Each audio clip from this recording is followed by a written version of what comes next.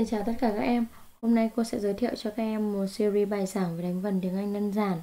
Thực trạng phổ biến đối với người học tiếng Anh hiện nay là đọc các mặt chữ của tiếng Anh. Lý do lớn nhất là do bảng chữ cái tiếng Việt là gốc Latin, giống tiếng Anh nên thường áp đặt cách đọc tiếng Việt vào.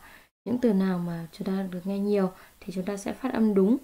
Nhưng mà những từ nào chúng ta nghe ít hoặc chưa nghe thì chúng ta sẽ phát âm sai. Mà thậm chí chúng ta cũng không biết là chúng ta đang sai ở đâu. Và bài giảng tiếng Anh ngày hôm nay sẽ giúp cho các em sửa chữa cách đọc sai lầm trong thời gian qua đối với phát âm từ tiếng Anh. Và chúng ta sẽ cùng làm bài ngày hôm nay luôn nhé. Bài 1. Thành phần của một từ tiếng Anh và quy tắc nhận dạng số âm tiết. Thứ nhất, thành phần của một từ tiếng Anh. Như chúng ta đã biết, thành phần của một từ tiếng Anh bao gồm nguyên âm và phụ âm. Với nguyên âm, đó là các chữ cái A, E, I, O và U. Mà các thầy cô dạy tiếng Anh chúng ta thường cho chúng ta một từ rất dễ nhớ, đó là uể oải, 5 nguyên âm chính. Và phần còn lại chính là phụ âm. Phụ âm là tất cả các chữ cái còn lại trong bảng chữ cái tiếng Anh.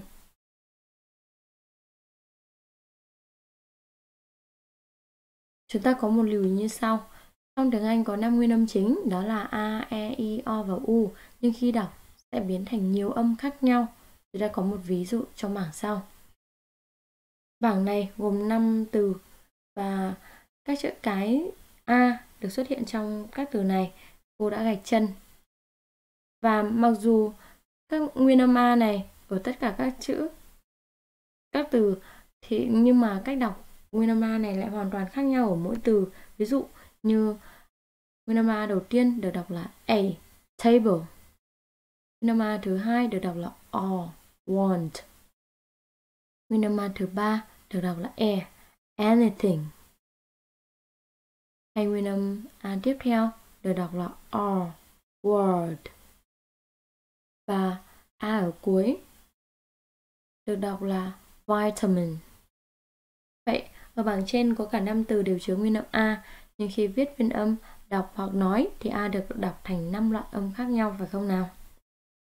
Do vậy, chúng ta có một ghi nhớ như sau. Không được đọc tiếng Anh theo mặt chữ, mà luôn phải đọc và nói tiếng Anh theo hình ảnh phiên âm của từ đó. Chúng ta có ví dụ sau. Chúng ta xác định cho cô nguyên âm và phụ âm của từ class. Rất dễ dàng phải không nào? Nguyên âm ở đây chính là nguyên âm A và phụ âm là các chữ cái còn lại G, L và S. Tương tự như vậy, chúng ta cùng giải quyết ví dụ thứ hai, elephant. Ở đây, nguyên âm là E và A, còn phụ âm là L, và N và T. Thật đơn giản phải không nào các em? Với những kiến thức vừa rồi, chúng ta sẽ làm cho cô hai bài tập sau. Liệt kê các nguyên âm và phụ âm ở các từ bên. Cô có 4 từ và việc của chúng ta chính là liệt kê các nguyên âm và phụ âm xuất hiện trong các từ này và bình luận dưới video của cô. Sau đấy cô sẽ trả lời từ bình luận 1 nhé. Chúng ta đến với phần thứ hai, số âm tiết của từ tiếng Anh. Để xác định được số âm tiết của từ tiếng Anh, chúng ta có các quy tắc. Và quy tắc thứ nhất đó là đếm số nguyên âm để biết được số âm tiết của từ. Nó có nghĩa là một từ có bao nhiêu nguyên âm thì từ đấy có bấy nhiêu âm tiết. Chúng ta có từ want có một nguyên âm A, vậy số âm tiết là 1. Tương tự như vậy. Từ thứ hai có 2 nguyên âm, vậy nó có 2 âm tiết. Từ thứ ba có 3 nguyên âm, nó có 3 âm tiết. Và tương tự như vậy thì từ thứ tư có 4 nguyên âm bởi vì nó có 4 âm tiết. U, I, U và U. Thật dễ dàng đúng không nào? Chúng ta đến với quy tắc số 2. Trong từ có nguyên âm E đứng cuối thì không được tính là một âm tiết. Chúng ta thấy rất rõ ràng ở ví dụ sau. Cake, police, ambulance. Các từ cô đọc đều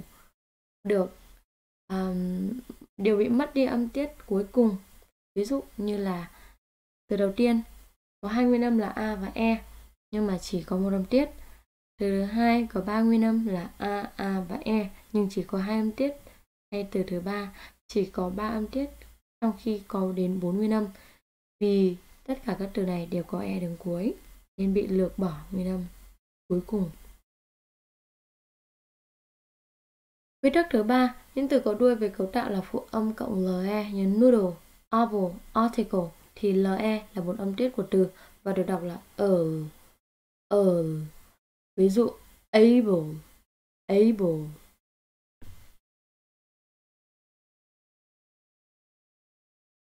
Chúng ta có lưu ý sau.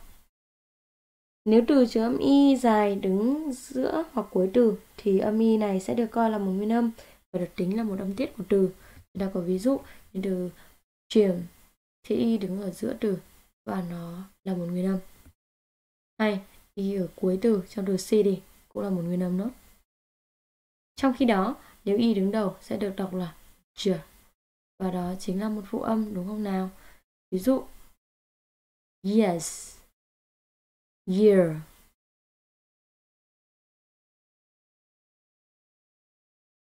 Với các kiến thức vừa học, chúng ta sẽ xác định số âm tiết của các từ sau trong bài tập 2. Chúng ta cũng sẽ bình luận ở dưới video của cô. Sau đấy cô sẽ trả lời bình luận của từng bạn một nhé. Sau bài ngày hôm nay, cô hy vọng các em đã hiểu được thành phần của một từ tiếng Anh và cách xác định số âm tiết của từ trong tiếng Anh một cách dễ dàng. Cảm ơn các em đã nghe bài giảng của cô và hẹn các em trong các bài tiếp theo. Xin chào và hẹn gặp lại. Bye bye.